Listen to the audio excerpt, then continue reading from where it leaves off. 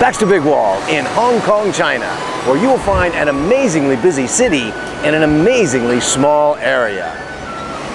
Over 7 million people live in Hong Kong in an area of about 1,100 square kilometers or 425 square miles.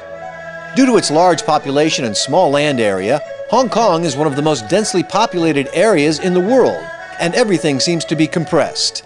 Narrow streets, smaller rooms, and crowded roads and sidewalks. Hong Kong is comprised of Hong Kong Island, Kowloon, the New Territories, and many small islands. Victoria Harbor sits in the middle of the city. According to archaeological studies, Hong Kong was settled by the Han Chinese during the 7th century.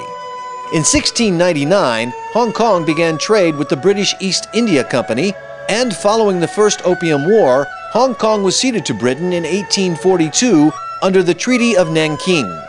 Britain retained control over Hong Kong until 1997, when mainland China resumed control over the Kowloon Peninsula, ending more than 150 years of British colonial rule. Both Cantonese and English are the official languages of Hong Kong, and the city is vibrant with activity. Hong Kong remains a free and open society where human rights are respected, courts are independent, and there is a well-established respect for the rule of law. Today, over 99% of the residents of Hong Kong live in condominiums, and an average family of 5 or 6 reside in an area no bigger than 400 square feet. Because space is at a premium in Hong Kong, housing prices average about $1,000 per square foot, meaning that 400 square foot condo sells for a cost of $400,000.